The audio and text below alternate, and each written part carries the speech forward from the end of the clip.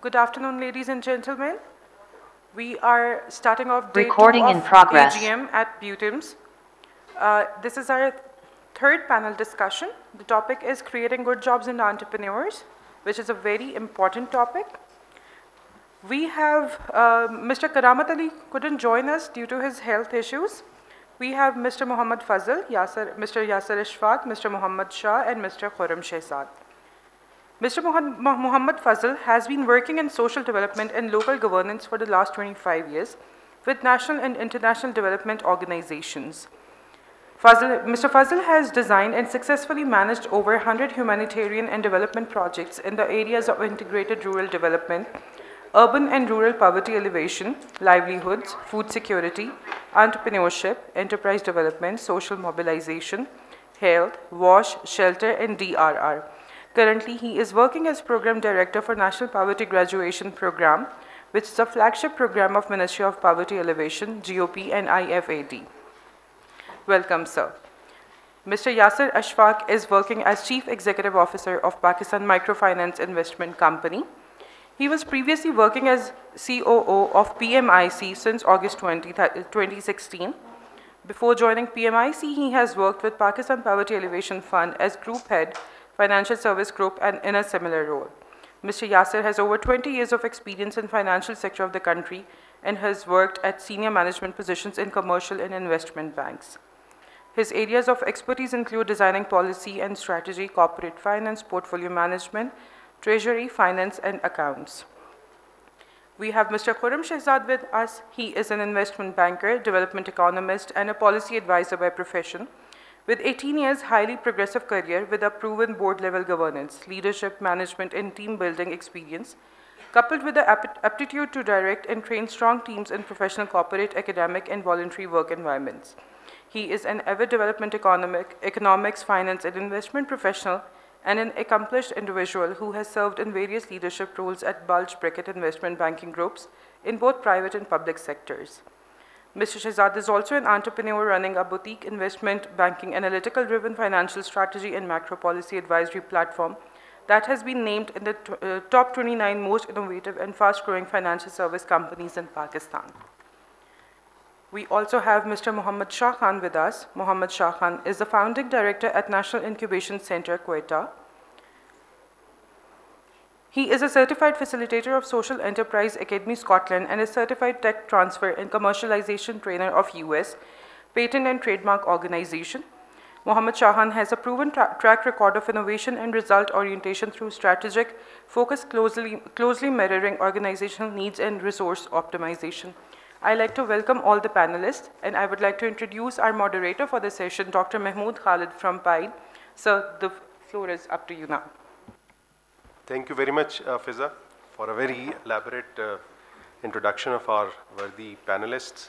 And thank you for not introducing me much because I'm not a sector specialist. I'm also trying to learn myself here because this is something which we all are interested at the core of our hearts, that how we can improve the climate of employability in Pakistan by moving one step further in terms of understanding that how we can create good jobs and entrepreneurs. So the session is not just about the employability.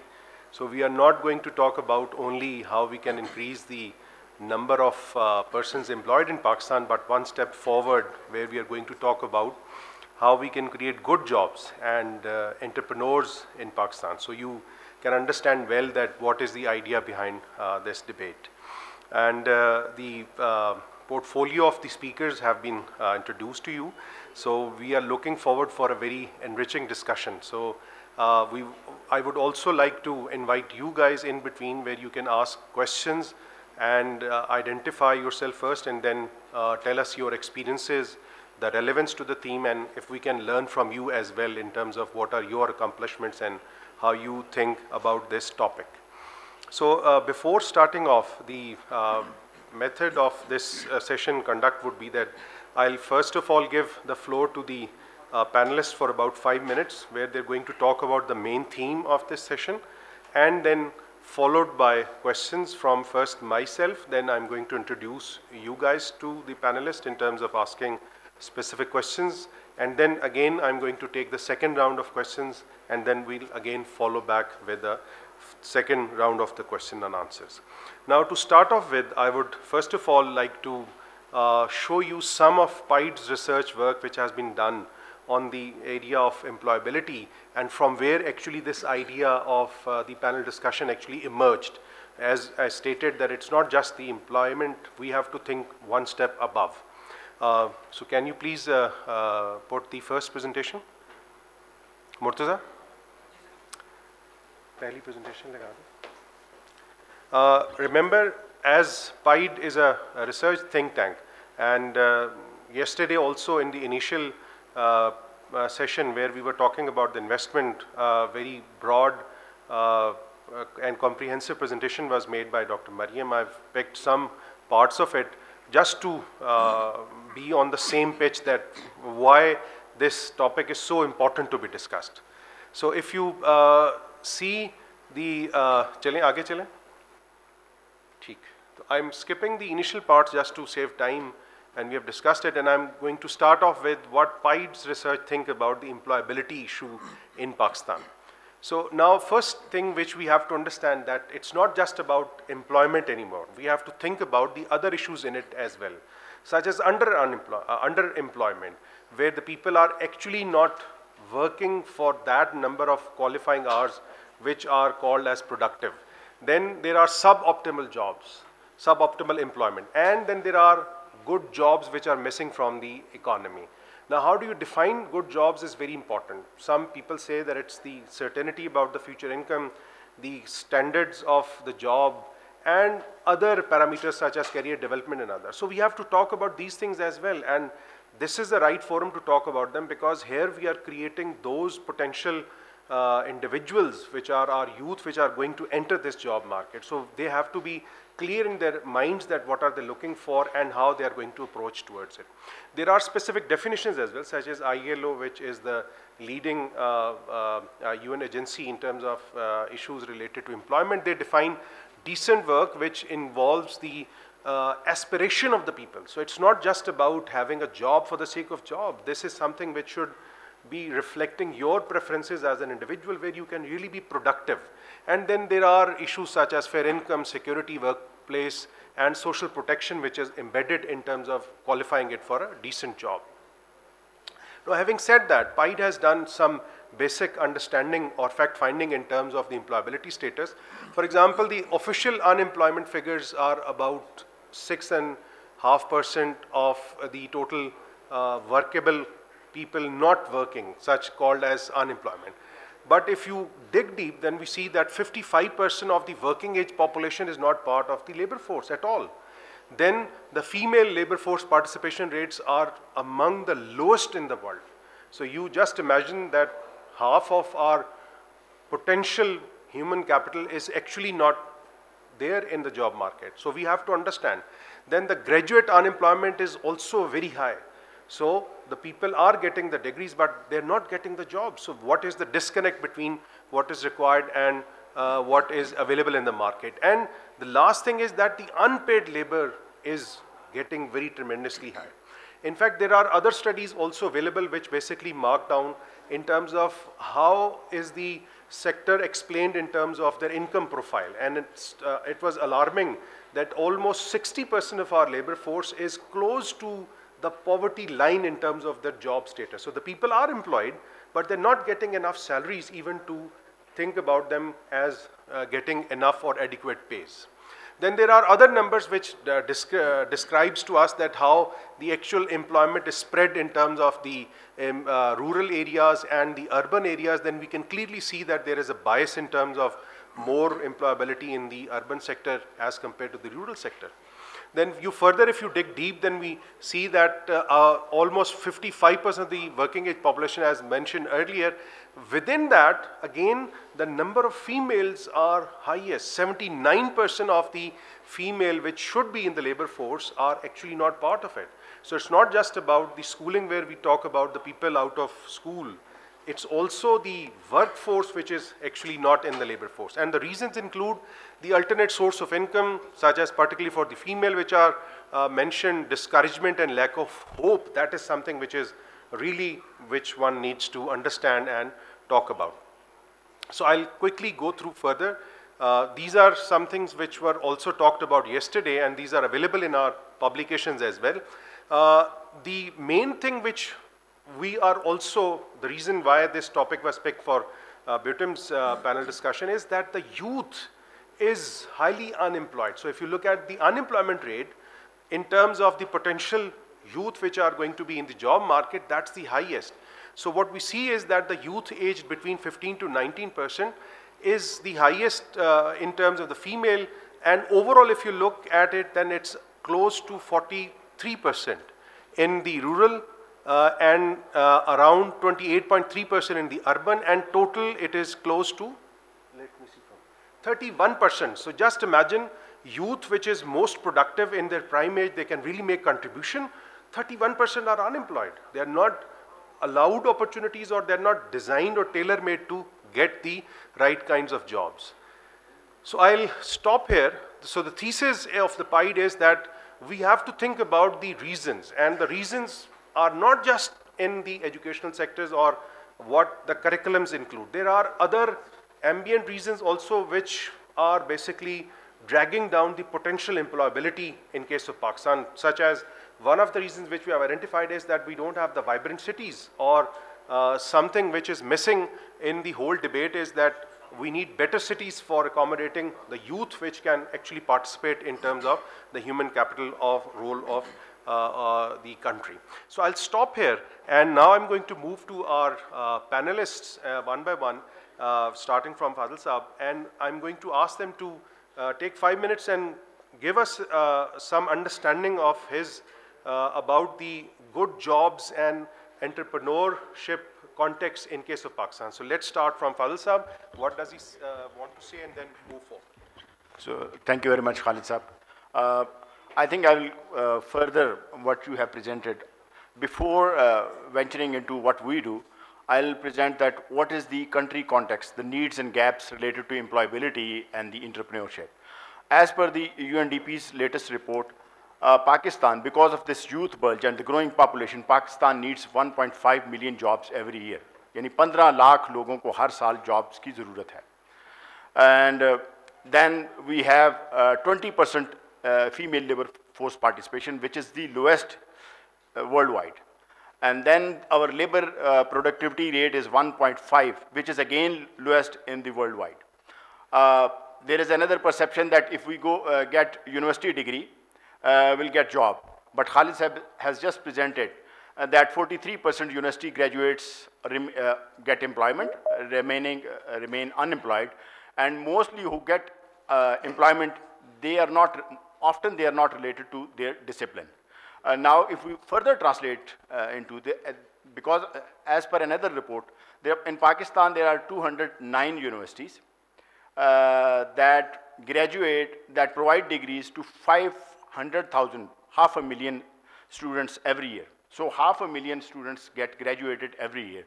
And if we further translate this into absolute number, तकरीबन 3 लाख जो university graduates हैं, they remain unemployed. They do not have employment opportunity.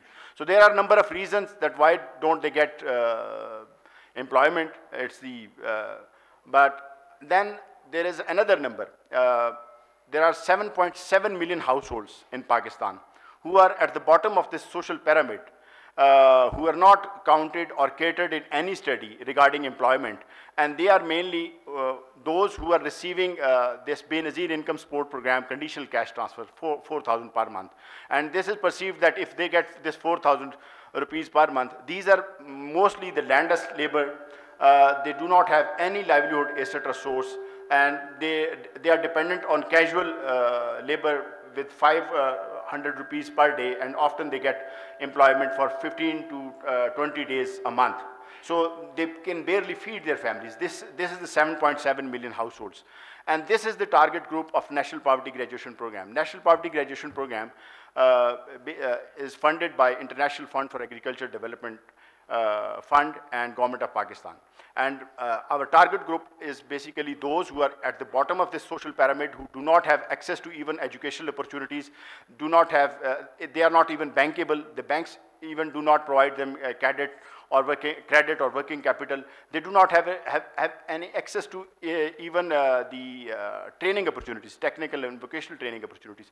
So to them, we provide livelihood assets. Our current target is with $150 million. Our current target is to provide livelihood opportunities and employability to 320,000 households who fall in this category, and in 21 districts across Pakistan. In Balochistan, we are operational in 3 districts, and we are targeting around 30,000 households to be graduated out of poverty with the livelihood skills transfers as well as the livelihood assets and interest-free loan.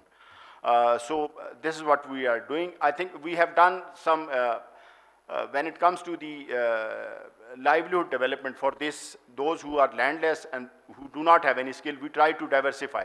We provided technology, for instance, hand tractors in the mountainous areas of northern part of the Pakistan, which was quite new, and that revolutionized the local agriculture of that area. And also those who were earning 500 rupees per day, now they are earning 4,000, more than 4,000 per day.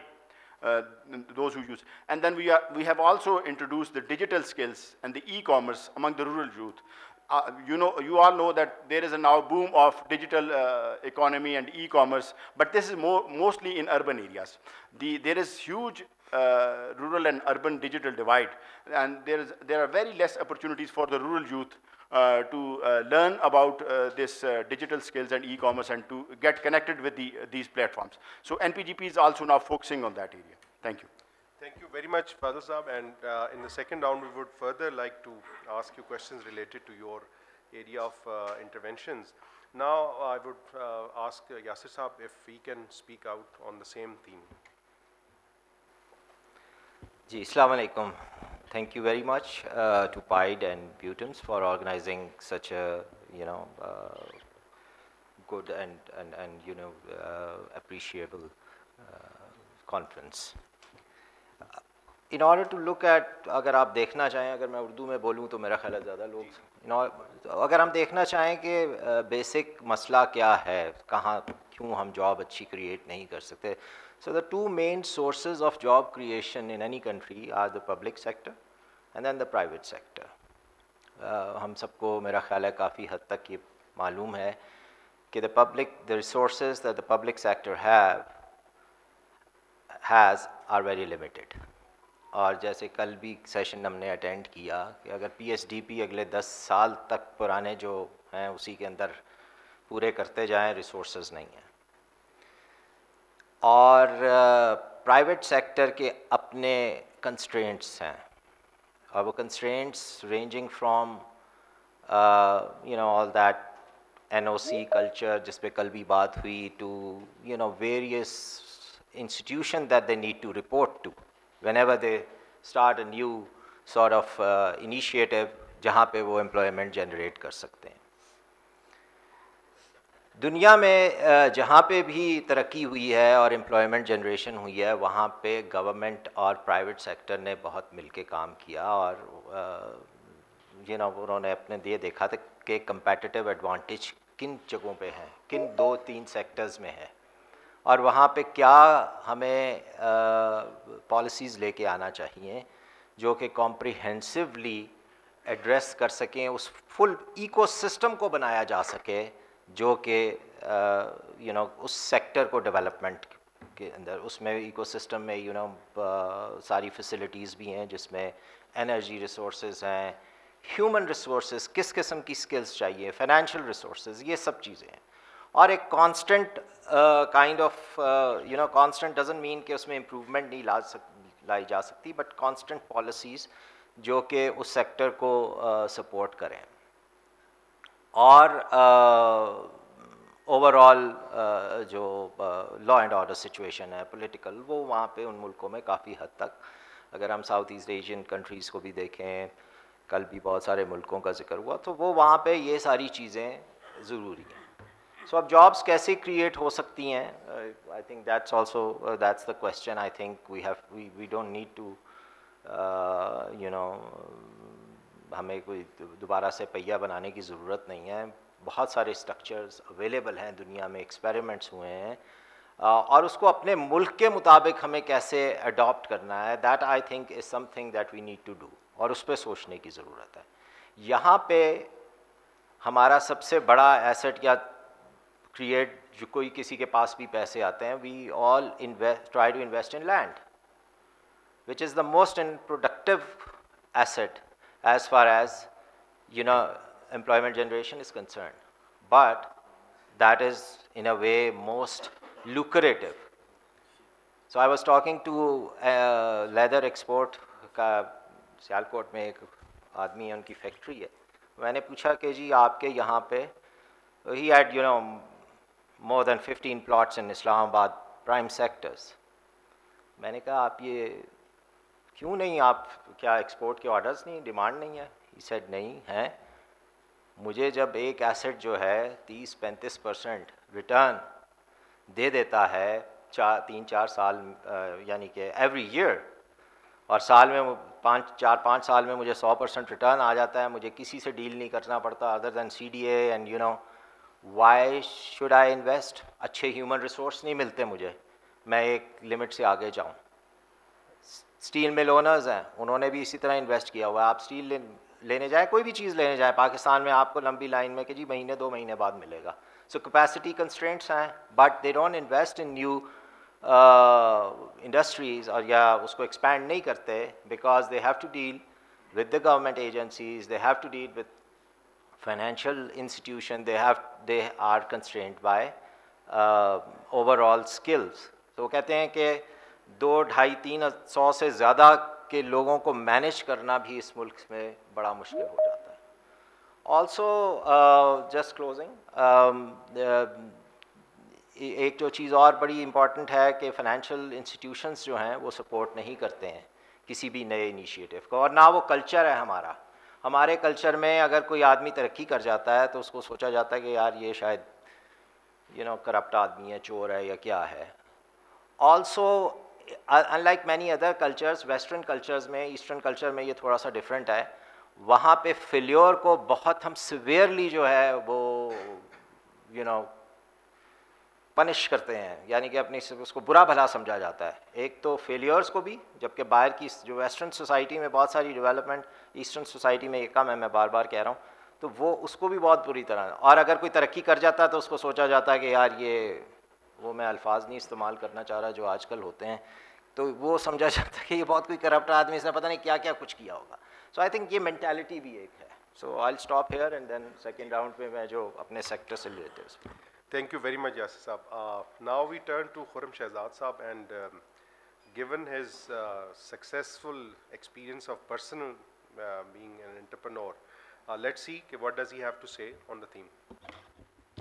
Ji, thank you very much for inviting me, and thank you to all of you for putting up such a great show.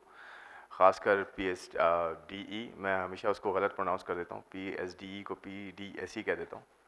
तो thank you very much PIDE-PSDE और सारे organisers माशाल्लाह, और specially students जिन्होंने इतना ज़बरदस्त जो है रिस्पांस दिया है, सारे ऑडिटोरियम्स को जो है भर के और इतना इंटरेस्ट लेके. और ये बड़ा इंटरेस्टिंग टॉपिक है जो अभी हम बात कर रहे हैं, creating good jobs and entrepreneurship.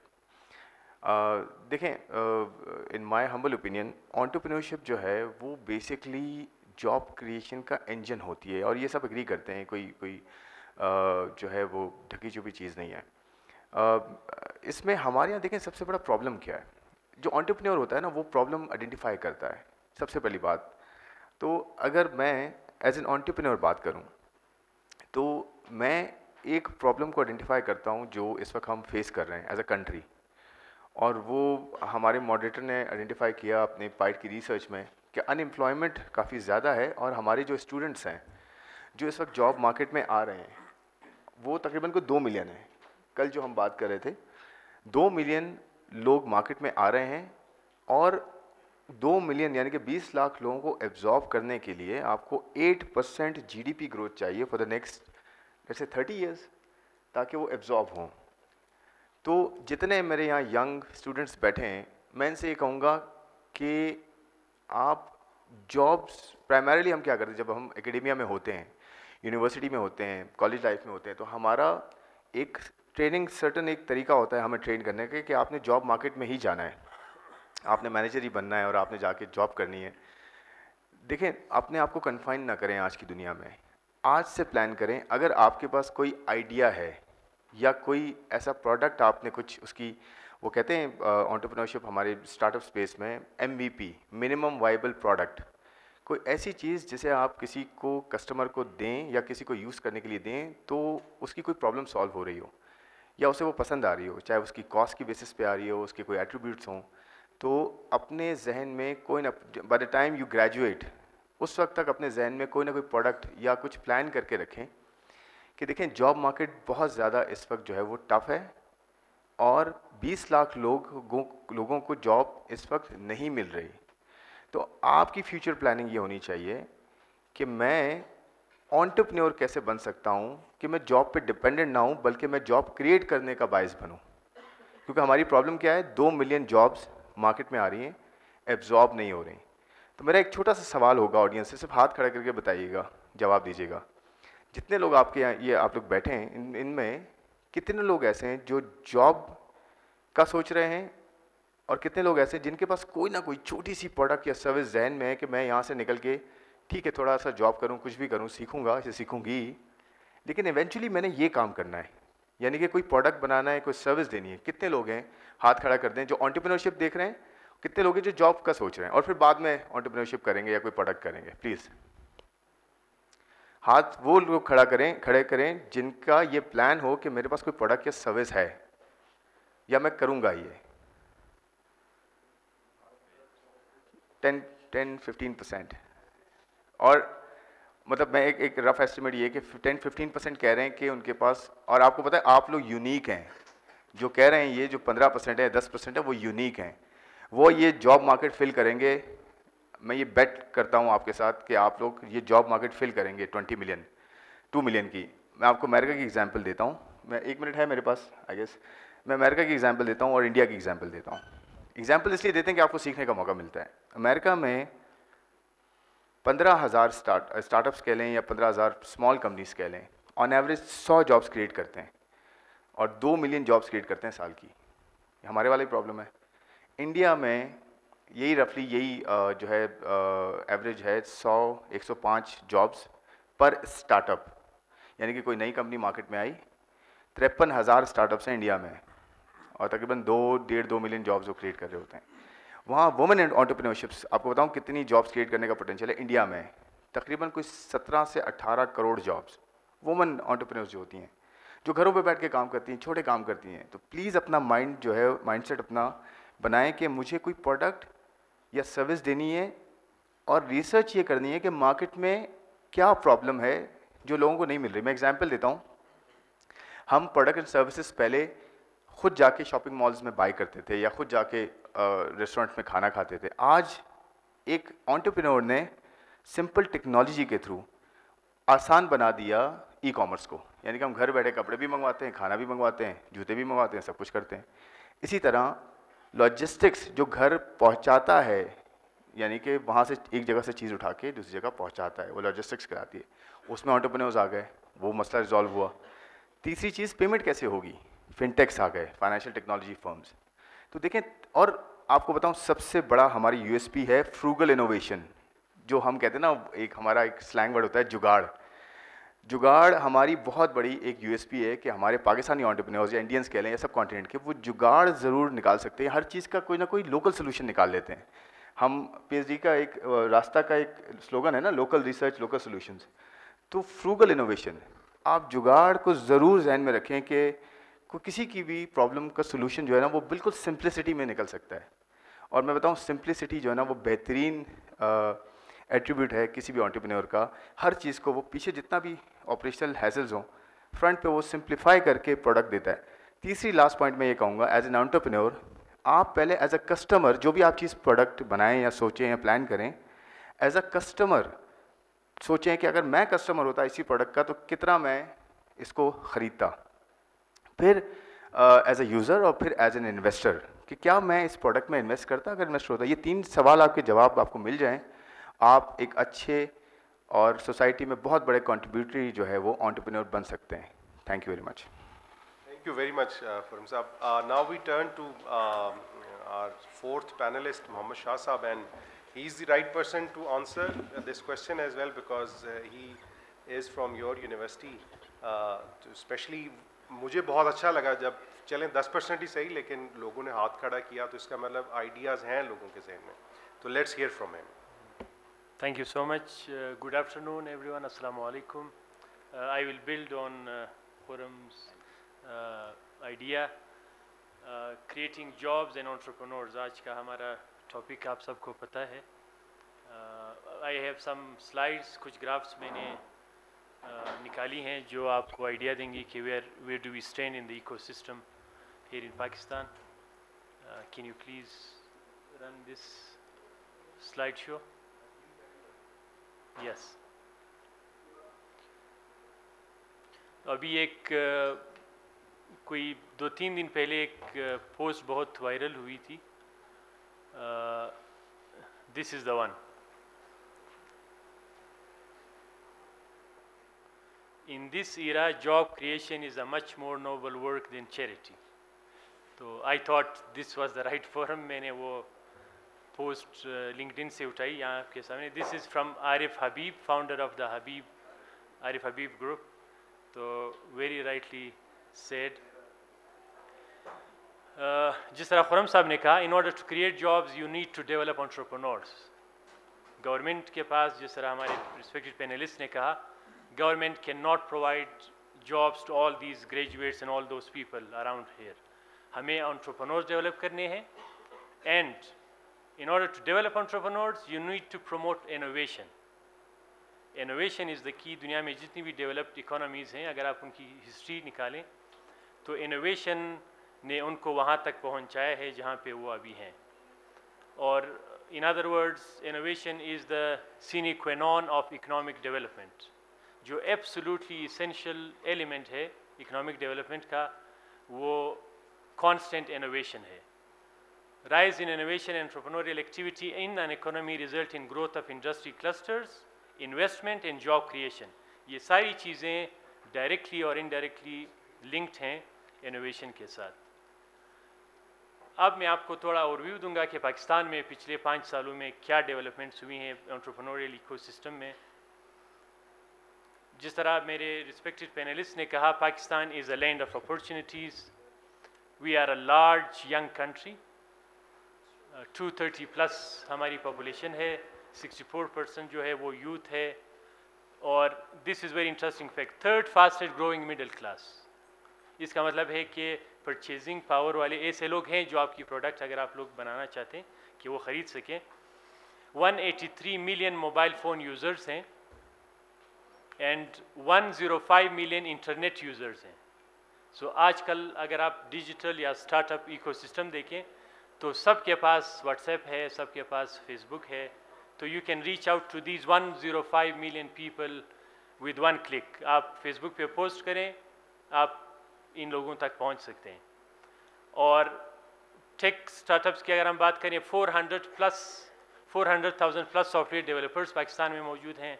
Pakistan has been ranked 4th in freelance development. Freelancer जो हम प्रोड्यूस करें 4th लार्जेस्ट कंट्री है. 20,000 प्लस IT ग्रेजुएट्स हम प्रोड्यूस करें हर साल. एंड पिछले 10-12 सालों में 800 प्लस स्टार्टअप्स जो हैं वो पाकिस्तान से निकली हैं. तो दिस वाज द. अब चैलेंजेस में आपके साथ थोड़ा डिस्कस करूंगा कि कौन सी चैलेंजेस जो हैं वो हमें दरपेश हैं. सबसे पहला चैलेंज स्किल्ड वर्कफोर्स. हम ग्रेजुएट्स, तो हमने बात की कि हम हर साल कितने lakh graduates, 5 lakh graduates produce कर रहे हैं. So how many of them are actually employable. वो कौन सी स्किल्स हम उनको सिखा रहे हैं कि वो मार्केट में जिन स्किल्स के साथ जा रहे हैं, क्या उनके पास वो राइट टेक्निकल स्किल्स हैं जो इंडस्ट्री की रिक्वायरमेंट है, या वो क्या इनोवेटिव इतने हैं कि वो इनोवेटिव बिजनेस मॉडल्स डेवलप कर सकते हैं बिजनेसेस के लिए? इफ़ नॉट, इसका मतलब है कि वो ना एंटरप्रेन्योर्स बन सकते हैं, ना वो कहीं पे जॉब के लिए हायर होंगे। So we need to focus, ये इन एकेडमिया के लोग स्पेशली जो यहाँ बैठे हैं, we need to see our curriculum कि हम क्या पढ़ा रहे हैं और कहाँ लेके जाना चाह रहे हैं। आज आपका ग्रेजुएट जो फर्स्ट सेमेस्टर में आपका स्टूडेंट है, ही और she will graduate 4 years from now, और 4 years फ्रॉम नाउ का मतलब है कि 4 साल बाद आपकी इंडस्ट्री कहाँ होगी, आपकी इकोनॉमी कहाँ होगी, क्या नीड्स होंगी, कौन सी स्किल्स इन डिमांड होंगी। क्या हम इस तरह सोच रहे हैं या नहीं? कुछ और चैलेंजेस अभी तक ईज़ ऑफ डूइंग बिजनेस की अगर हम बात करें, वर्ल्ड बैंक का जो इंडेक्स है उसमें पाकिस्तान जो है वो 108 पे है, which is not a very good ranking. और फंडिंग अभी तक इतनी अच्छी नहीं आ रही, वो वेंचर कैपिटलिस्ट फंडिंग अभी तक नहीं आ रही, पेमेंट गेटवेज अभी तक ऑपरेशनल नहीं है जिस तरह पेपैल वगैरह है। अब इन चैलेंजेस को गवर्नमेंट ने पिछले 3-4 सालों में हैंडल करने की कोशिश की है। गवर्नमेंट ने 2-3 पॉलिसीज़ बहुत पॉजिटिव लॉन्च की हैं। 2018 में digital Pakistan policy was there, 2019 में ई-कॉमर्स पॉलिसी। इससे आपने देखा कि पिछले 2-3 सालों में वेंचर कैपिटलिस्ट जो हैं उनका कॉन्फिडेंस बिल्ड हुआ और पाकिस्तान में बहुत से फंड्स आना शुरू हुए। In the mean time government ने ये भी किया, ministry of IT and telecom और इग्नाइट ने, कि 5 इंक्यूबेटर्स बनाए NICs के नाम से, NIC Quetta, Lahore, Islamabad, Peshawar and Karachi. This is an impact of the 5 NICs collectively. पिछले 5 सालों में 320 प्लस स्टार्टअप ग्रेजुएट्स हुए हैं। 22.6 बिलियन रुपीस की इन्वेस्टमेंट रेज की है इन 320 स्टार्टअप्स ने। रेवेन्यू 6.8 बिलियन उन्होंने रेज की है। मोस्ट इंपॉर्टेंटली जो आज का टॉपिक भी है, 114K 1,14,000 जॉब्स पिछले 5 सालों में क्रिएट हुई हैं। तो अगेन आई विल एम्फसाइज कि innovation is the way forward. और बाकी मैं एक ग्राफ आपको दिखाऊंगा, उसके बाद क्वेश्चंस आंसर की तरफ चलेंगे। ये इन्वेस्टमेंट रेट है raised in the last 5 years, और पिछले साल पाकिस्तानी स्टार्टअप्स ने 350+ मिलियन डॉलर्स की इन्वेस्टमेंट रेज की है, which is more than the last 5 years combined. इसका मतलब है कि अभी वेंचर कैपिटलिस्ट जो हैं वो उनका कॉन्फिडेंस डेवलप हो गया है, और 257 डील्स यानी 257 स्टार्टअप्स ने रेज किए हैं पैसे। तो I think the future is bright. With this I would conclude. Thank you so much. Thank you very much for a very enlightening presentation. और मेरे ख्याल में incubation centers was one of the key interventions, HEC especially, जिसने entrepreneurs के लिए एक platform provide किया with student ignite के थ्रू, एंड ताकि ये अपने जो आइडियाज़ हैं, जिस तरह अभी खुर्रम शहजाद साहब ने बात की कि everybody has some ideas in mind, उसको हम नाम यहाँ पे जुगाड़ का देते हैं, but that's an idea way you are trying to solve the problem under given resources and others. तो अब now we go towards the questions specific to the panelists. पहले मैं एक क्वेश्चन सबसे पूछूंगा, फिर उसके बाद then we'll come to the floor. Now starting from Fazal साहब again, इनका जो background है उसके हिसाब से what is his learning कि हमारी कौन सी ऐसी social या cultural impediments हैं, कोई bottlenecks हैं या skill gaps का problem है कि जिसकी वजह से हम job market में उस तरीके से enter नहीं हो पा रहे कि जिस तरीके से बाहर की दुनिया में जब graduates तैयार होते हैं तो दे directly go into the market with some hurdles, finally they go through और वो फिर आगे फॉरवर्ड जाते हैं। तो प्लीज़ 2-2 मिनट के अंदर if you can. Ji thank you. I think जो हमारी जो रुकावटें हैं, जो हमें वो तरक्की के अहदाफ को हासिल करने में मुश्किल पेश आ रही है, मैं उसको क्लासिफाई करूँगा 3 शोबों में। पहला है जोग्राफिकल डिस्पैरिटीज़, जो हमारे यानी अर्बन और रूरल में एक डिवाइड है। रूरल एरियाज़ को access to education opportunities, access to electricity, access to IT, internet connectivity, access to farm to market roads, मतलब आप बहुत से गिन सकते हैं। सो ये एक तो बहुत बड़ी ये रुकावट है हमारी इस तरक्की में। दूसरा ये है जेंडर डिस्पैरिटीज़। ये यानी हम सिनफी सतह पे हमारा जो महरूमियाँ हैं वो बहुत ज़्यादा हैं। मैंने जैसे पहले बताया था सिर्फ 20% जो ख़वातीन हैं वो एम्प्लॉयमेंट में हैं, और इसके साथ साथ आप सबको पता है जो तालीम की स्पेशली रूरल एरियाज़ में secondary education and beyond secondary education opportunities उनके लिए है ही नहीं है। उसके साथ साथ इवन जो क्वालिफाइड वुमेन हैं, हमारे कुछ स्टीरियोटाइप्स हैं कि ख़वातीन के लिए मखसूस शोबे हैं हेल्थ और एजुकेशन, और even those who are educated उनको हमारे फिर अगर सोशल एक कंस्ट्रक्ट है कि उनको परमिशन लेना पड़ती है, अगर उनका हस्बैंड रीलोकेट हुआ है तो उनको भी रीलोकेट होना है, उनको जॉब सेक्रीफाइस करनी है। सो ये जो कुर्बानी है उनको अपने कैरियर की हमेशा ख़ानदान के लिए वो देने पड़ती है। तो ये भी हमारा दूसरा मसला है।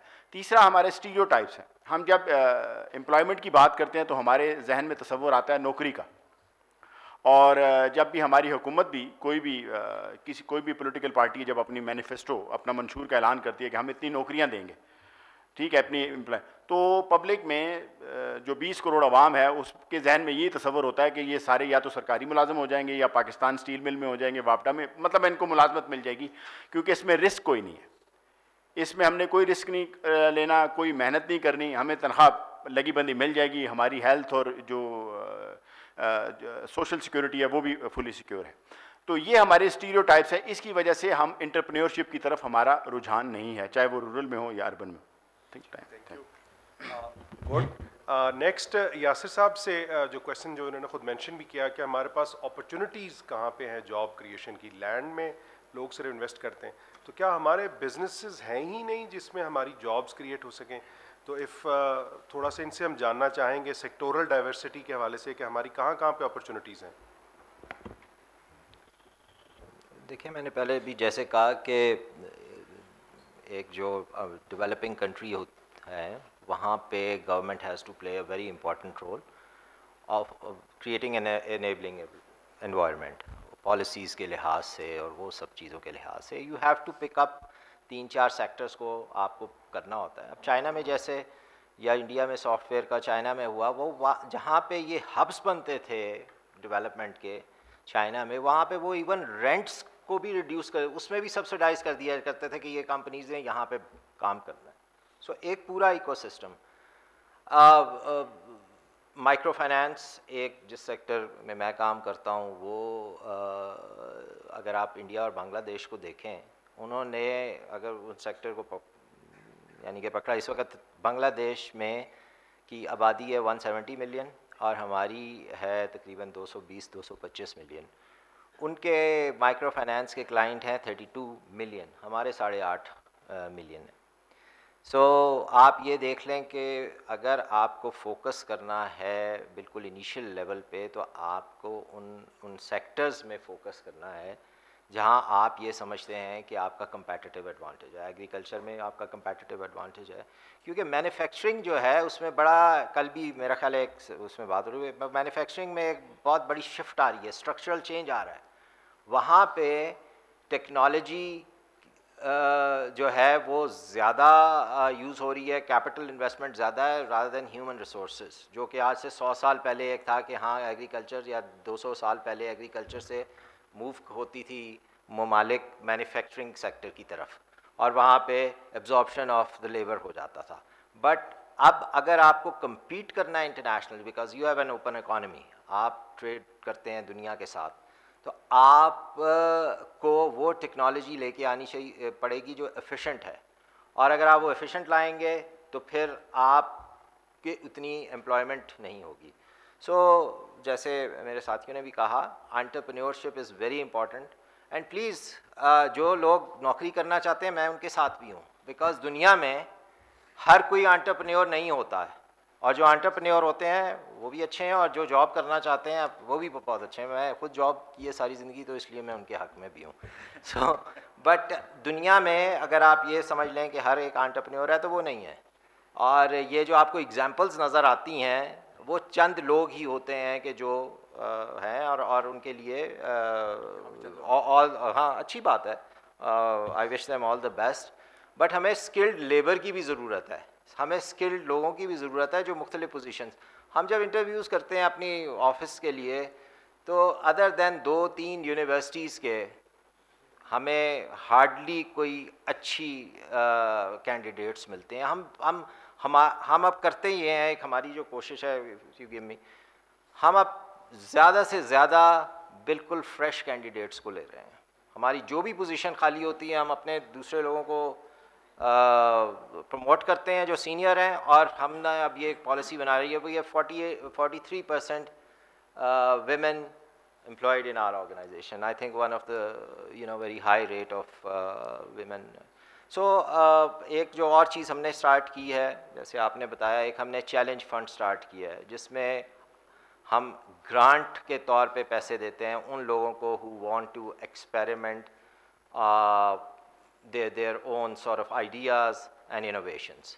So I think ये छोटी छोटी चीज़ें हैं, ये इन्होंने भी कहा, ये काफ़ी बड़ा काम कर रहे हैं, बट जब तक दुनिया में गवर्नमेंट और प्राइवेट सेक्टर में आपस में एक कोलैबोरेशन नहीं होगा, एक अग्रीमेंट नहीं, जो आपने चार्टर ऑफ इकोनॉमी भी कहा है, आइडेंटिफाई नहीं होंगे कुछ सेक्टर और उसके अंदर fully committed resources of all kind नहीं होंगे, ये चीज़ आगे बढ़ना बहुत मुश्किल है। Thank you. थैंक यू जी। खुर्रम शहजाद साहब की पहली जो राउंड में आपने गुफ्तगू भी सुनी और बहुत अच्छी मुझे भी लगी, don't confine your self, think broad. लेकिन हम उनसे फर्दर जानना चाहेंगे हाउ टू डू इट, और गिवन उनका जो लीडरशिप का बैकग्राउंड भी है, he is a trainer also for such things, तो इनके जहन में आने वाले वक्त में फ्यूचर ऑफ जॉब्स क्या हैं, हमें किस तरफ जाना है? जी देखें, फ्यूचर ऑफ जॉब्स जो हैं वो बड़े इवॉल्विंग जो है ये प्रोसेस है। जो हम 20-30 साल पहले जॉब्स देखते थे वो एक्चुअली थर्ड जनरेशन की जॉब होती थी। मैं बात कर रहा हूँ, आज तो हम 4.0 पे चल रहे हैं, जो है fourth industrial revolution. I am sure you are aware of. जो थर्ड रिवोल्यूशन था उसमें ज़्यादातर ह्यूमन ड्रिवन था। आज जो है वो इंफॉर्मेशन की एज है, इंफॉर्मेशन ड्रिवन है। जो जितना ज़्यादा जो है इंफॉर्मेशन जिसके पास ज़्यादा है, रिसर्च जिसने की है, जिसे पता है कि मार्केट में क्या नीड्स हैं। देखिए मैं एक चीज़ क्लियर करता हूँ, थ्रू आउट जो डिफरेंट एराज में रही है वो ये कि जो प्रॉब्लम सॉल्व करता है ना सोसाइटी की, वो कामयाब रहता है। और हमारे यहाँ स्टूडेंट्स बैठे हैं सारे, और मुझे बड़ा अच्छा लगा कि वो रेशो वही है 90-10% का, कि एंटरप्रेन्योर्स जो वो है कम लोग होते हैं क्योंकि रिस्क लेने वाले कम होते हैं और बहुत ज़्यादा लोग कंफर्ट जोन में रहते हैं। तो इसमें मैं 2-3 चीज़ें कहूँगा। जो आपका पॉइंट है वो ये कि जो इकोसिस्टम होता है ना, जैसे शाह साहब ने भी कहा, वो 3 बेसिक उसके पिलर्स होते हैं।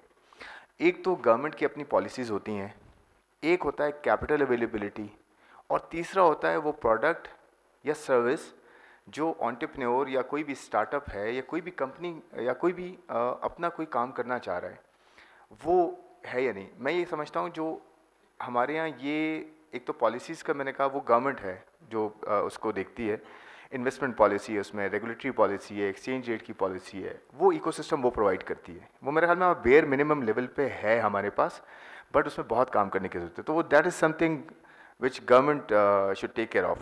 जो कैपिटल मार्केट है, हमारी कैपिटल प्रोवाइडर्स जो हैं, वो या तो गवर्नमेंट होती है, कुछ फंड्स लॉन्च करती है, जैसे कि NICs, national incubation centre under ministry of IT, ignite fund जो है, इस तरह के और भी फंड्स आए मार्केट में, पब्लिक प्राइवेट पार्टनरशिप के थ्रू आए। तो ये हमारे बच्चों को सबको ग्रांट्स मिले, इक्विटी इन्वेस्टमेंट मिले। हम बात कर रहे थे अभी आते हुए कि एक्चुअली इक्विटी जो है ना वो बड़ा डायनेमिक जो है वो फॉर्म ऑफ कैपिटल है जिसमें रिस्क शेयरिंग है। एक तो डेट है, यानी कि आप कर्जा लेते हैं किसी से, उसे एक सर्टन रेट ऑफ रिटर्न देते हैं और उसे फिर आप जो है वो विद पैसेज ऑफ टाइम उसे आप एग्जिट दे देते हैं। लेकिन इक्विटी जो है ना वो आपके साथ चलती है, आपके साथ रिस्क शेयरिंग में होती है, रिटर्न शेयरिंग में भी होती है, पार्टनरशिप वो ट्रूली होती है। तो एक तो वो कैपिटल प्रोवाइडर्स हमारे पास कम हैं, बैंक्स हैं, अगर DFIs हैं, माइक्रो फाइनेंस इंस्टीट्यूशंस हैं, SMEs हैं, ये सब ज़्यादातर, मैं बड़ा कैंडिडली कहूँगा, ज़्यादातर रिस्क अवर्स हैं, यानी कि रिस्क नहीं लेते। हमें रिस्क टेकर्स की ज़रूरत है, जैसे वेंचर कैपिटलिस्ट हैं, प्राइवेट इक्विटी मार्केट है। और हमारे यहाँ एक कमी जो थर्ड पोर्शन है, जिसमें आइडिया है, जिसमें MVP है, जिसमें एंटरप्रेन्योर्स हैं, उनके अंदर रिस्क टेकिंग इनिशिएटिव कम है। हमारे यहाँ हालांकि ज़्यादा होना चाहिए, हमारी यंग पॉपुलेशन है, 35 साल या उससे नीचे के लोग हमारे पास 70% हैं, यानी कि 70% हमारी पॉपुलेशन 35 साल या उससे नीचे है। यानी कि जहाँ भी आप देखें, जॉब मार्केट में देखें, कहीं भी देखें, यंगस्टर्स हैं। रिस्क क्यों नहीं लेते? रिस्क लें क्योंकि आपके पास टाइम है। यानी कि आज रिस्क लेंगे, वो कहते हैं ना फेल बट फेल फास्ट, जल्दी ना कामयाब हों आप, ताकि आपको दोबारा खड़े होने का मौका मिले और दोबारा से कुछ चीज़ डेवलप करें। और वो मैं इस तरह से कहता हूँ, basically entrepreneurship is about taking risk. और जो रिस्क है ना, ये ऑब्स्टेकल है कामयाबी में और आप में।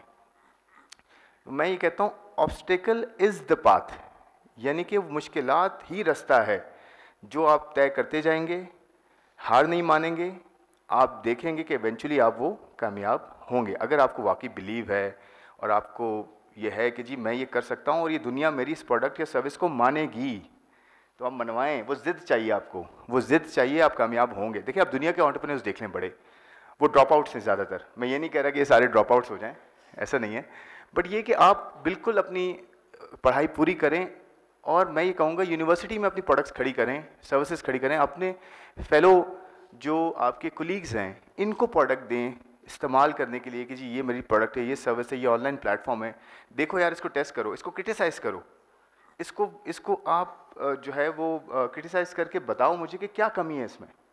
तो जितने लोग आपकी बुराई करेंगे ना, वो एक्चुअली आपके फीडबैक देने वाले हैं आपको। उसको फीड फॉरवर्ड में कन्वर्ट करें, फीडबैक को फीड फॉरवर्ड में कन्वर्ट करें, आपको कामयाबी मिलेगी। लेकिन एंटरप्रेन्योरशिप ही है वो चीज़ जो कि आपकी ये मसले हल कर सकती है। लेकिन इन्होंने बिल्कुल ठीक कहा कि ऐसा तो नहीं कि सारे एंटरप्रेन्योर्स बनने की जॉब कौन करेगा, तो वो जॉब्स खुद क्रिएट होती हैं, वो एंटरप्रेन्योर्स बनते हैं अपने एक लर्निंग कर्व पे, फिर आगे चलते, तो ये प्रोसेस गोज ऑन।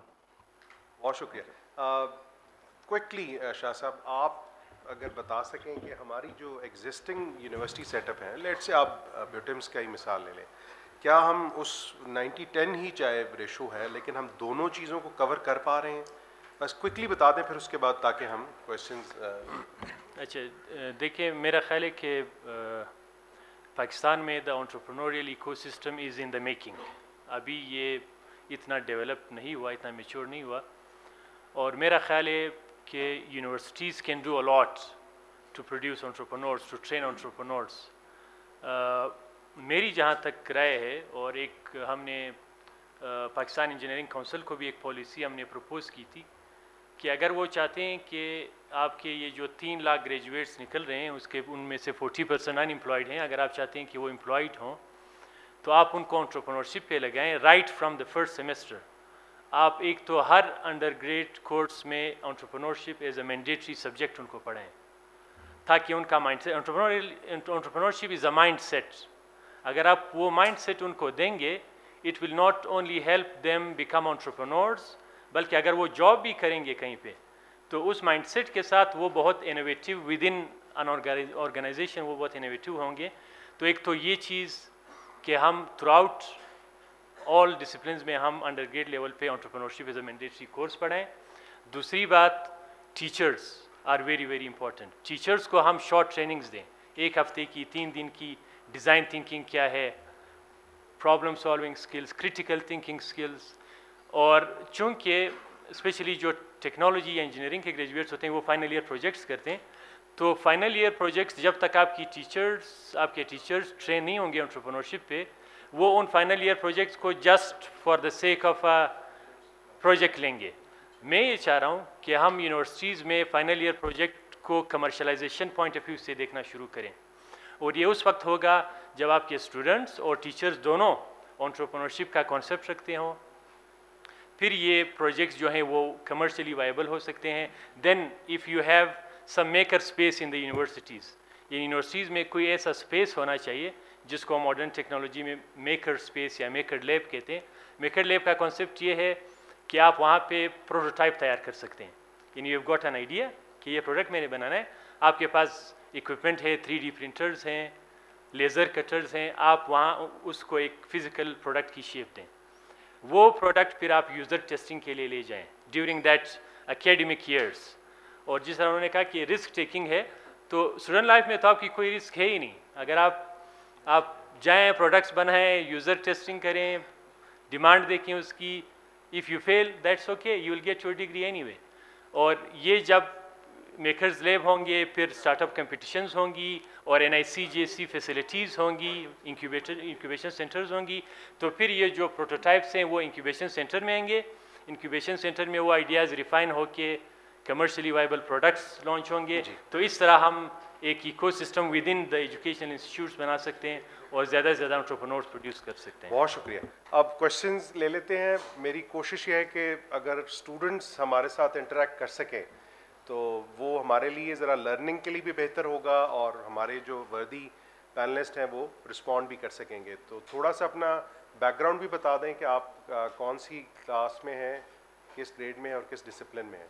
तो जी पहले यहाँ से स्टार्ट करते हैं। जी उनको दे दें कोने में स्टूडेंट से, लेकिन हम क्वेश्चन लेना चाहेंगे। जी बिस्मिल्लाहिर्रहमानिर्रहीम।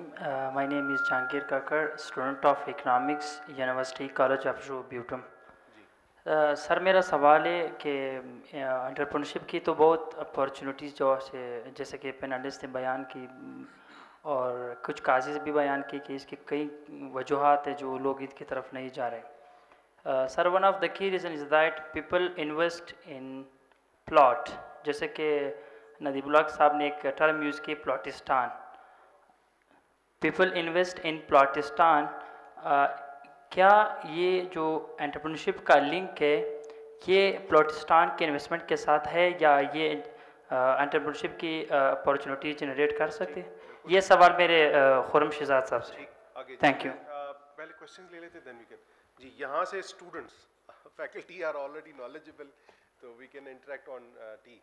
जी यहाँ से कोई स्टूडेंट, कोई फीमेल स्टूडेंट अगर हमारे साथ बात करना चाहें, specially job market, good jobs के हवाले से, एम्प्लॉयबिलिटी, यहाँ से साइड से कोई फीमेल स्टूडेंट अगर बात करना चाहे। अस्सलाम वालेकुम, my name is Mohammad Shahid Waheed and I am PhD student at IBA। Sir मेरा सवाल ये एंटरप्रेन्योरशिप से रिलेटेड है कि हम जो सर्विसेज इंडस्ट्री है हमारी, जैसे फॉर एग्जांपल मैं अगर इकनॉमिक्स की स्टूडेंट की वो ले लूँ, मिसाल ले लूँ कि हमारे पास जैसे हमारे पास डेटा साइंस जो है, स्टेटा है, मेटलैब है और दूसरे टेक्नोलॉजी है इकनॉमिक्स के हवाले से, उससे हमारे स्टूडेंट्स जो है वो बिल्कुल नावाकिफ़ हैं और उनको पता ही नहीं है कि हम सर्विसेज इंडस्ट्री में और ख़ुद ये एंटरप्रेन्योरशिप इसकी वो कितना वो कर सकते हैं, और ना ही हमें इंस्टीट्यूशंस की तरफ से इस तरफ वो मिलता है, डायरेक्शन मिलती है कि यहाँ पे स्टूडेंट जो हैं वो एंटरप्रेन्योर भी बन सकते हैं और सर्विस इंडस्ट्री में काफ़ी कंट्रीब्यूट भी कर सकते हैं। Thank you. यहाँ से दोबारा को स्टूडेंट अगर अपना और पीछे से, जी आप वो बैक साइड वो जो चलें आप। ठीक, मेरा नाम मोहम्मद अमीन है और मैं यूनिवर्सिटी कॉलेज ऑफ ब्यूटम से हूँ। सर मेरा सवाल है NIC के बारे में कि मतलब आप कहते हैं कि हमने 5 साल काम किए, हमने 1,05,000 जॉब क्रिएट किए और यहाँ से स्टूडेंट्स 5 लाख स्टूडेंट्स यूनिवर्सिटी से ग्रेजुएट होते हैं। तो क्या ये कम नहीं है कि मतलब हम जो जॉब क्रिएशन करते हैं और जो स्टूडेंट पास आउट होते हैं, और दूसरा ये कि हमारा एजुकेशन सिस्टम जो है वो ज़्यादातर फोकस उस चीज़ पे करता है कि मतलब हम बुकिश नॉलेज करते हैं कि प्रैक्टिकल वर्क की तरफ हम नहीं जाते कि हम स्टूडेंट को एबल बनाएं कि वो खुद एंटरप्रेन्योर बने। Thank you. लेट्स सी अब हमारे पैनलिस्ट इसके हवाले से क्या कहते हैं। जी खुर्रम साहब आप और हसन साहब उसके बाद। हाँ जी, बहुत अच्छा सवाल था आपका एंटरप्रेन्योरशिप का, और ये जो प्लॉटिस्तान वाली आपने बात की जो नदीम साहब हमेशा बोलते हैं, इसके 2 एंगल्स हैं। एक तो बिल्कुल सही बात है कि सबके स्टूडेंट का, मैं पहले ये बता देता हूँ 2 चीज़ें होती हैं वो आपको ज़रूर करनी चाहिए लाइफ में। एक तो ज़रूर करनी चाहिए, एक तो एंटरप्रेन्योरशिप पे हम बात कर रहे हैं ना, अपना कोई आप बिज़नेस क्रिएट करें और फिर उससे बड़ा करें, जॉब्स क्रिएट करें, सोसाइटी में कुछ चेंज लाएं, बेहतरी लाएं अपने लिए भी और सोसाइटी के लिए भी। ये एंटरप्रेन्योरशिप का आउटकम है। दूसरा इन्वेस्टमेंट्स, अपना सब आप लोग इन्वेस्टमेंट ज़रूर करें। अब वो प्लॉट में भी हो सकती है, वो किसी शॉप में किसी के साथ प्रोडक्ट में पार्टनरशिप भी कर सकते हैं, आप कोई छोटे SMEs के बहुत सारे बिजनेसेस होते हैं आप कर सकते हैं, लीडीज़ कर सकते हैं घरों में बैठ के। ऑनलाइन जो है बहुत सारे प्रोडक्ट्स हैं जो कि आप बना के बेच सकते हैं ऑनलाइन। सबसे बड़ी चीज़ ये कि टेक्नोलॉजी का जो एडवेंट है ना वो बहुत प्रॉफिटेबल है सबके लिए, बहुत ज़्यादा। तो प्लॉटिस्तान की जो बात है ना, आप ये देखें कि जो प्रॉब्लम क्या थी, जो मैंने शुरू में बात की कि आप प्रॉब्लम को आइडेंटिफाई करना सीखें।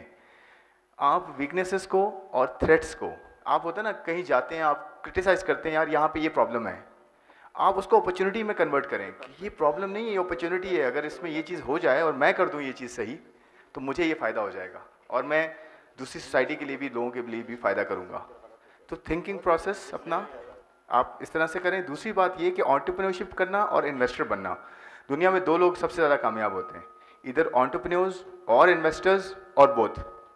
तो आप रियल एस्टेट में इन्वेस्ट क्यों ना करें, अपनी जो भी आपको सेविंग्स मिलती हैं, जो भी आपको पॉकेट मनी मिलती है, क्यों ना उसमें से या तो कोई प्रोडक्ट बनाएं या इन्वेस्ट करें। इन दोनों में आपको जो है आपका फ्यूचर बेहतर होगा और आपको रिटर्न्स अच्छे मिलेंगे। मैं एग्जांपल देता हूँ ज़मीन.com की। ज़मीन.com ने क्या देखा, वो ये बात कर सकता था ना ये प्लॉटिस्तान है, यहाँ तो रियल एस्टेट में होता है। उसने अपॉर्चुनिटी देखी, उसने बीच में एक प्लेटफॉर्म बनाया कि ज़मीन.com पे जाएं, आपको प्लॉट की जो बेचने वाला है वो भी मिलेगा, प्लॉट को सेल करने वाला भी मिलेगा, आपको रेंट पे लेने वाला भी वहाँ मिलेगा, आपको प्लॉट्स की जो कीमतें हैं वो भी नज़र आएंगी। कितनी बड़ी अपॉर्चुनिटी, $1 बिलियन कंपनी बना दी उसने। आप क्यों नहीं सोच सकते इस तरह, ये माइंडसेट की बात। बहुत शुक्रिया जी। Just 1 minute just to add to what Khurram is saying, और आपका जो सवाल था, दुनिया में कैपिटल मार्केट्स जो हैं वो बहुत डेवलप्ड होती हैं और जो सेविंग्स होती हैं बहुत सारी, उसमें से सब्सटैंशियल पोर्शन जो है वो इन कैपिटल मार्केट्स में जाता है, जो कि लोग फिर अपनी नई इन्वेस्टमेंट्स और उसमें लगाते हैं। अनफॉर्चुनेटली वो यहाँ पे नहीं है, और जो टैक्सेस नॉर्मली प्रॉपर्टी पे थे कैपिटल गेंस, उसको अगर कंपेयर किया जाए बाकी एसेट या बाकी इन्वेस्टमेंट में वो बहुत कम है। So this is one of the reason. बहुत अनप्रोडक्टिव है, एक आध तो ठीक है अपने लिए, बट लोगों के यहाँ पे 20-25, और ये सिर्फ एक ऊपर की जो 1% या 2% ऑफ योर पॉपुलेशन है उसके लिए ये सब कुछ हो रहा है। सो आई थिंक इसको बहुत ज़्यादा डिस्करेज करने की ज़रूरत है। बहुत शुक्रिया। Unfortunately I have to leave it here because हमारे जो नेक्स्ट स्पीकर हैं he is online waiting for us. So I would like to thank our वर्दी गेस्ट्स हियर, मोहम्मद फाजल साहब फ्रॉम NPGP, यासिर अशफाक साहब CEO of PMIC, Mohammad Shah Saab from NIC BUITEMS, and Khurram Shahzad Saab, an entrepreneur and businessman. So thank you very much for your kind presence here, and now we move to the next session. Thank you very much, sir.